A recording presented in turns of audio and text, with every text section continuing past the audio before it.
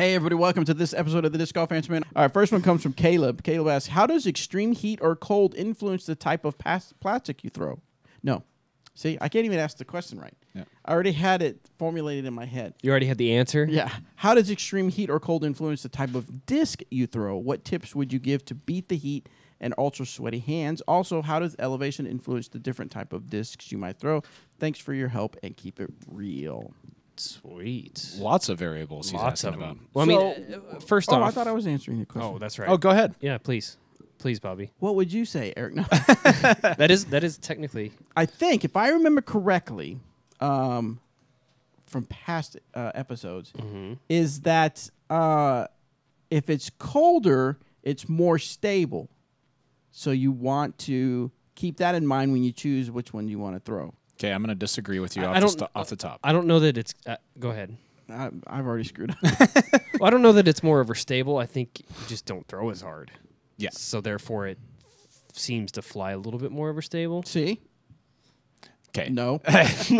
False. No, I don't think stability has much to do with weather. I think it has more to do with elevation, right? It has everything to do with elevation. Yeah, you can tell an obvious difference throwing an escape where we are here in Kansas and an escape in the Rocky Mountains. Right. Yeah. It's going to be the Rockies. Yeah. That John Denver. Anyway, so yeah. In elevation, things are going to fly considerably more overstable than they at higher elevation than they will at lower elevation. So that's elevation. That's just what you have to remember. The higher up you are, the more stable What things are about going to be. below sea level? Great question. Everything is a roller. It's crazy. Everything is a roller. Yeah, it's strange. If you stiletto ever roller? throw underwater, yep, that's exactly right.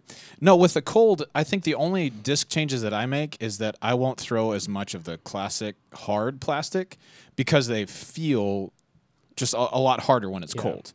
I'll usually, if it's cold enough, I'll putt with blend wardens instead of classic hard wardens, and I certainly won't throw my classic hard wardens just for fear that they would break when they hit a tree. That hasn't happened to me personally, but I've seen people crack discs on trees when they throw in the cold. I haven't seen too many people crack our discs. Yeah, agreed. To be honest, agreed. I'm just saying, like, that's now something that I'm scared of. Yeah. Because I've watched it happen. I've watched this was one of the saddest moments that I've seen in a while. I watched one of the old CE rocks from 2001. 01. Worked in, flying beautifully, hit a tree and just shatter. Was it Jay Redding? It was.